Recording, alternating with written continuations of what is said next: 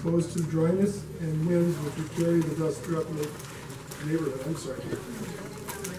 Okay. And Mr.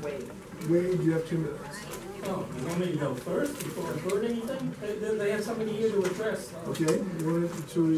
All right, so my name is Rob Sherman.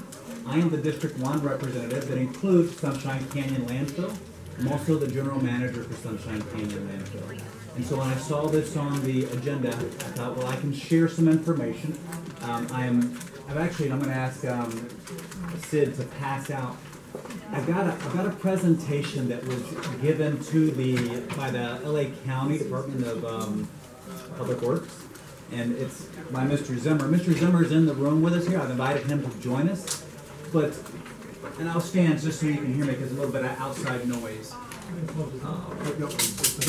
The proposal is, if I read it correctly, by the Plum Committee, was to send a letter opposing the sedimentation that's coming in, that's proposed. Devil Gate is a reservoir that collects water as it comes through, and as the water is coming off the mountains and the hills, and I'm giving you a layman's terms of this, as the water is coming off the hills and comes in the reservoir, it builds up sediment. Now this sediment, what this sediment is just the soil that's coming off the hills. And so what I'm passing out is a fairly technical document. But for the board members, and this is my message is to the community, but also the board members, I want to make sure whatever we do as a board that it's accurate. And I don't believe calling what's being proposed to come into Sunshine Canyon as unhealthy is accurate. As Sid's finishing wrapping it up, let me just flip through why I'm saying this. They do borings. They go and they test the soil before they send it anywhere. And they took 4 borings. That's on the inside cover, second page there. They compared the screenings to the various thresholds. And then it's page 3, page 2 if you're not counting it. But it says what the test results showed that it was below the soil that they're talking about, the sediment, below all regulatory thresholds. Pesticides, semi-volatile, all of these fancy words, it says basically it's dirt and soil. Now there was one that they said that it actually was exceeding what the thresholds were, and that was an arsenic. But the problem is California's background in California exceeds. It's just naturally occurring. But I'll flip to the second page and I'll give you a quick primer on how to read this detail here, okay? So if you look at the top, it gives you the different chemicals or metals or items that are in the sediment. Antimony, barium, cadmium, all big names. So these are all big names that are in the dirt that you have in your backyard and the dirt we have in our hills. It is. And then it says, what was the minimum results? So in this case, we'll start with the first one, antimony. The minimum was 0, the max was 3, and the average was 1.28. So that's how you read the top. If you go down to the bottom, it says, well, what are the thresholds? Bureau of Land Management for a camper says you can't have anything more than 50. All right, so we're at 1.28, so we're not really too far. If you were a worker, it's 100. If you're a resident, it's 3. If you're and so that's how you read it. And if you flip to the next page, it talks about copper, lead, nickel, silver, in each case. So copper was, we found the sediment results. I say it's the county's result. It's not my soil. It's not Sunshine Canyon soil. But it is what the county has asked to bring in. And our motion as a board says it's not healthy. And so it's 8 versus 51. And you look at the results down at the lot, we're not even close to any of these. So let me talk a little bit about some of the concerns. I know Mr. Hunter, he and I have been at multiple meetings, and Ken's been there making a lot of these presentations. Let me tell you a little about our operation at Sunshine Canyon Landfill. We put dirt over the trash every day. So that's what we do. We put 9 inches of dirt over the trash every day. Well, we just don't create it. We dig it out. So every day, I have a borrow area that we have people going all day long, usually 3 or 4 different pieces of equipment called scrapers. We dig that dirt up all day long, take it a mile to where the working face is, where the trash is, and we dump it out. And so there's concerns, what happens with the dust? What happens with the dust? From my perspective, we're gonna have less dust, frankly. Because right now, if we get sediment comes in and it goes right to my working face, then I'm not digging up dust in my own backyard. I'm still dumping the same amount of dirt every day because I only need so much dirt to cover the working face. So I've got to get that dirt every day. Well, Devil's Gate has excess. They've got to get the sediment out so the reservoirs have the capacity to handle the future rain.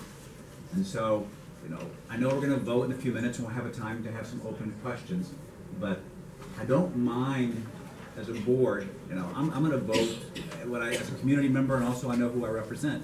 But if we say that this is a health issue, I'm going to tell you, the results say no, it's dirt and sediment coming off California hills right down the road from us. And so that was my heartburn. I had a little heartburn with that. So, any questions for me or anybody else?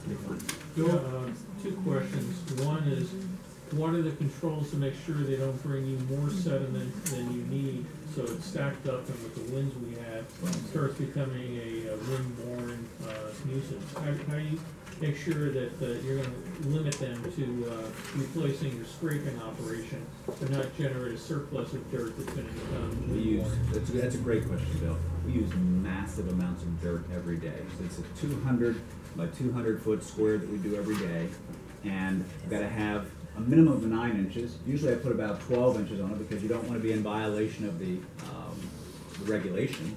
And then down the slopes, we are putting, if we leave an area, or if we're going to a different area of where the working face is, I've got to put intermediate soil on, so you've got 2 and 3 feet of dirt. And so I'm not going to be stockpiling massive amounts. I'm going to be using it as it goes. What I will avoid having to do is dig out a back hill 10 hours a day of scraping through our own dirt. Right, I understand that, but you don't have anything in this agreement that you're trying to broker with them that says no more than X a day. I mean, if they show they are limited. They have 80%. I mean, they have this massive amount. I'm not sure the exact amounts, but they're only bringing us a small portion. They say 20% of it, 2,300 tons a day, 23. I forget what it is. Approximately, yeah, maybe a little in that less. area. And so I use so much dirt every day in covering this soil that I'm not going to have any trouble using this dirt. Well, what's the size, though, of the pieces of dirt that you dig up compared to the size of the dirt they bring in? In other words, is it my impression of any time I've gone hiking or camping and come across sediment, it's usually a very fine, material when it dries out, as opposed to dirt that I just find sitting in a non-trod area. So I'm very concerned about very small pieces of material which maybe don't hit a chromium level or an antium, which I've never heard of before, level. But again, getting into people's lungs of that because it's very small particulate size compared to the dirt that you're going to dig up, still damp and wet, that you go and move and drop the same day on the That's a great question. So we use significant dust control measures at the site because we're not allowed to have dust flying in the air, just not allowed to have it. So we are constantly on the lined areas, we're using a recirculated treated water. On the unlined areas, we're using fresh water. And so the difference, I'm out there when it rains, I'm out there when it's whatever. It's a dusty dirt that I'm digging up. And it's interesting when you look at, say, carving out mountains, the different colors of the stratospheres in those hills that we're pulling down. But I understand what you're saying. This sediment is 31, 40 feet deep. It's been compacted before, so it's not just fine little dust that's flowing around. It's I've seen what we dig out every day when we clean out our sediment basins, and it's dirt, and it's that's interesting. We have an interesting soil around here anyway. I mean, when it rains, it turns into this fine little mud, and it's amazing. But we have very aggressive dust control measures that come in place. Go. Just to help clarify, you said that you expect about 23 tons a day. 2,300. 2,300 tons? Yeah. That's a lot of zeros. How many tons a day do you use for recovery? I'd have to go back and get it for them. That might help satisfy some of these numbers, because on the one hand, you say, but you know, if you shut down for a day or two because of wind or stuff, the trucks keep coming in, and now you've got a surplus, and now it begins to pile up. Is there a way to say, hey guys, you ain't taking any more in for a few days until we get Oh, this pile absolutely. down? We'd have that You know, ability to do those are that. things we need to. No, we'd have that ability to do that. I have two quick questions. In other words, they're not just figuring out, okay, load up tread trucks and send them to Sunshine Canyon. You folks are communicating with them how many trucks you can this take is, per day. right. This is at the very early stages of it.